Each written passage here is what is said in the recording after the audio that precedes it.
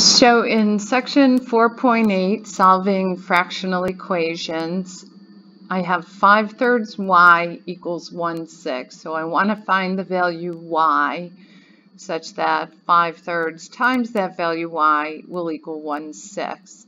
So my goal is to get the y alone on the left side of the equation. So to eliminate this coefficient, I'm going to use division, and I will divide both sides of the equation by the coefficient 5/3. So 5/3 divided by 5/3 is 1, and 1y is just y. And on the right side of the equation, I'm going to do 1/6 divided by 5/3. You can put it into your calculator, but if you're doing it by hand, you're going to do 1/6 times the reciprocal, which is 3/5. And here I'll divide out a common factor, and I'm left with my solution, y equals 1/10. And make sure you go back and you plug your solution into your original equation. So 5/3 multiplied by 1/10 will equal 1/6.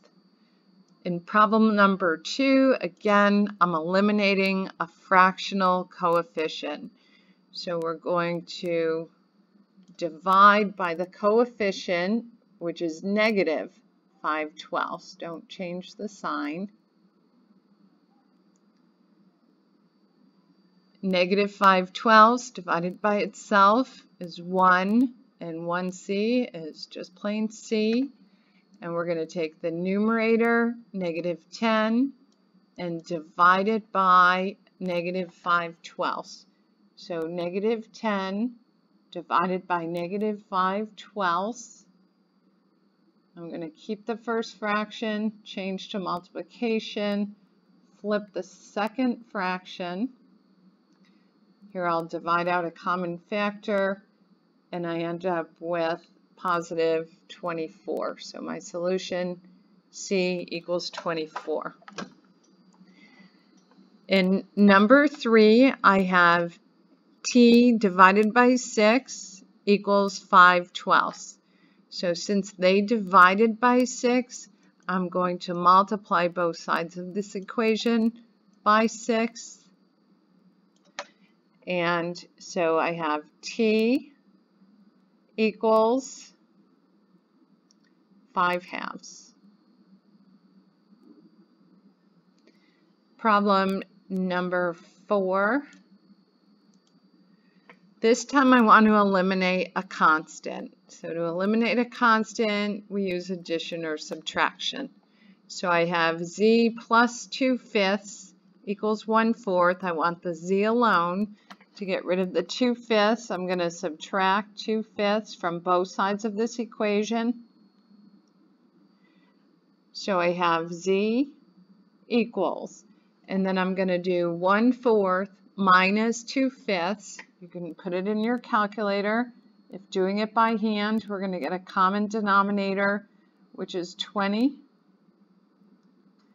So I have 5/20 minus 8/20, which is negative 3/20.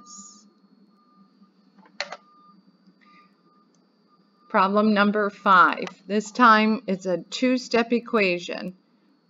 I want the x alone. I'm going to get rid of the constant by addition or subtraction, and then multiplication or division to eliminate the coefficient. So in this case, I'm going to begin by eliminating negative 1/3 by adding 1/3 on both sides of this equation. So I have 2/9 x. Now 5/9 plus 1/3. I'll change this to 5/9 plus 3/9, which gives me 8/9. And for my last step, to eliminate this coefficient, 2/9, I use division. And I divide both sides of this equation by 2/9. So I have x equals, and now it's 8/9 divided by 2/9. So 8/9 divided by 2/9.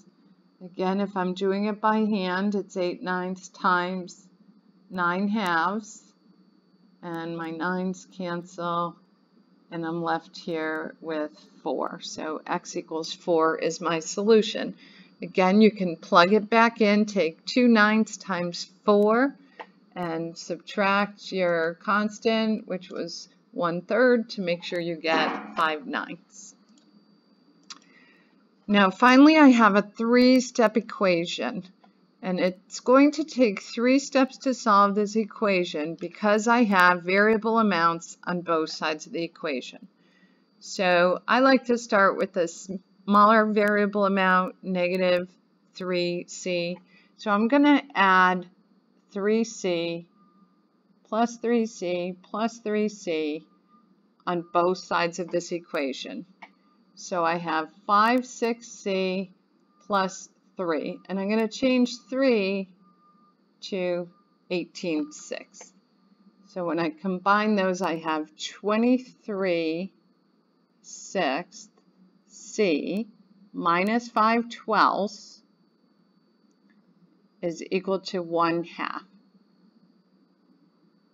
So now it's going to take 2 more steps to solve. I want the c alone, so first I'm going to eliminate the 5/12 by adding 5/12 to both sides of this equation.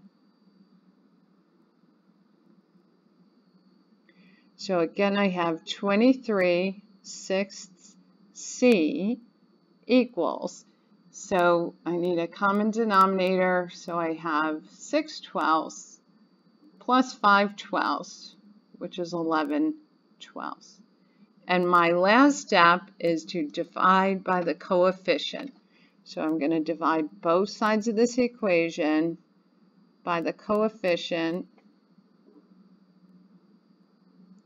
So c is going to equal 11/12 divided by 23/6.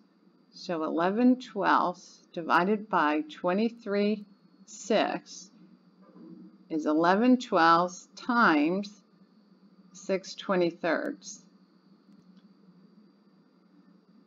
So multiplying across the top and across the bottom, my solution c is equal to 1146.